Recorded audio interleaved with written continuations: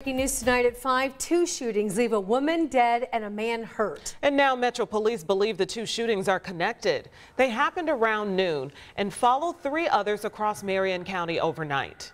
Lauren Kostiuk's been out on the east side all afternoon talking to neighbors there about this very disturbing trend in that community. Lauren? Well, Ann Felicia, police left this scene about 2 hours ago, but all afternoon they were focused on this yard behind me in front of that dark gray home and that white car. They say despite the victims being found in 2 separate locations, the original shooting happened here on Grant Avenue. Just before noon, IMPD taped off a section of this northeast side neighborhood after a woman was shot and killed in front of her home. While detectives were on their way, they received a description of a car that quickly left the scene.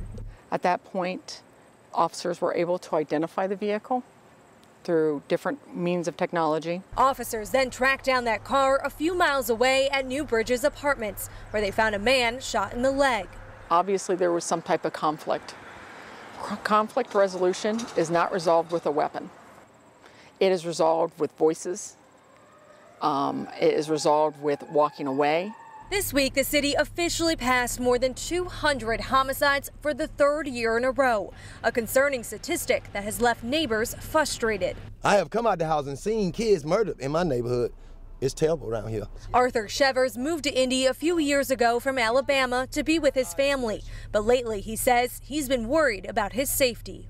This is ridiculous. And you got shot, didn't you? Shot up, the car almost got me. It's a struggle to come out the house and it's a struggle to go home. That's not safe.